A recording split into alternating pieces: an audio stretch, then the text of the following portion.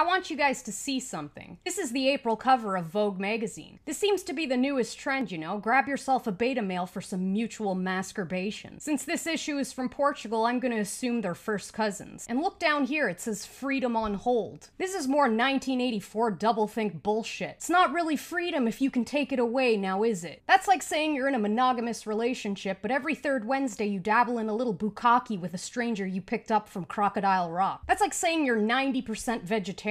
That's like saying you're a mother, but you're gonna take a little break from feeding your kid. Guess what? If you don't feed the little shit, he dies. And it's kind of the same thing with freedom. Is there anything worse than these people who think the sooner we give up all of our freedoms, the sooner we'll get them back? Yeah, tell that to Anne Frank, you uncultured swine. And the big news this week is the PCR test. I swear to God, it's like we're going through the exact same cycle we did in the first lockdown. Literally, we're back to talking about PCR cycle thresholds. And all of these idiotic career student science communicators are out there playing God and talking about how 40 cycles isn't too high for a PCR test. Well, that's interesting because the inventor himself said it was, but I guess you know better, right? Telling you that you should lose the right to feed your kids because you might just have trace amounts of a virus in your body, and even though you're probably not infectious, it's very important that you don't take that risk. As if the 0.01% chance you'll catch the sniffles somehow trumps the 100% chance you won't be able to pay your rent without a job. And have you noticed there's no such thing as healthy anymore? You're either asymptomatic, pre-symptomatic, symptomatic, or post-symptomatic. You know what I'd like to see? I'd like to see people come down with symptoms of common sense. This is getting absolutely ridiculous. The other day I actually heard someone say that if you don't follow the COVID measures, you're racist. That's right, the virus discriminates now. Let me ask people of color something. Are you getting tired of listening to rich white kids talk about how disadvantaged you are? It's like these people have never watched Deliverance. I don't know about you, but this shit drives me crazy. Being called disadvantaged by the grown-up version of the kid that would have been sitting in the corner eating their own boogers and bringing 25 extra fruit roll-ups to class in a desperate bid to buy friendship. It's like we're in some kind of twisted Revenge of the Nerds Black Mirror episode. We give these so-called experts way too much credit. You want to know when I found out that these experts don't know shit? It was when I learned how hospice care works. You know, hospices where old people go to die. I used to think doctors were so omniscient, they had some kind of doctor spidey sense that told them when a person was approaching death. Like their heartbeat changed or they developed some kind of death rattle, so they sent them off to the hospice to die in peace. Yeah, I was wrong. You want to know what really happens in a hospice? They starve and dehydrate the elderly to death. They literally just stop feeding them until they die. These people don't have any idea how life works. They can talk all day about their models and graphs, but when you tell them people are offing themselves in record numbers,